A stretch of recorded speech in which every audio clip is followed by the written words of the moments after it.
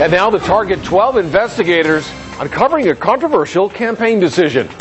Providence Mayor David Cicilline upset and disappointed with the Clinton campaign. So what happened, and will he be changing his endorsements?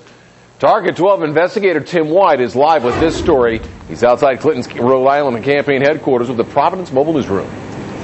Mayor David Cicilline's phone rang today. On the other end, the political director for the Clinton campaign, and he had an awkward request. Don't attend a Clinton campaign event in your own city. Well, the mayor won't, but he's not happy. The heat for a planned protest by the Providence Firefighters Union at Sunday's Clinton campaign event proved too much. Today, the campaign asked Mayor Cicilline not to attend. I'll honor the request of the Clinton campaign not to attend, but I'm disappointed. My responsibility is to continue to fight for the families and taxpayers of this city, and no amount of pressure from a national campaign or from the leadership of this union is going to change that.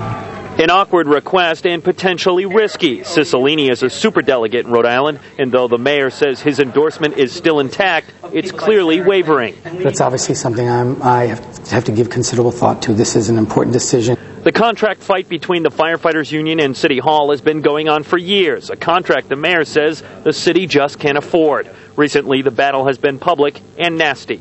And their effort to inject this issue into a presidential campaign in the hopes of getting me to cave in on these issues did not work. It will not work.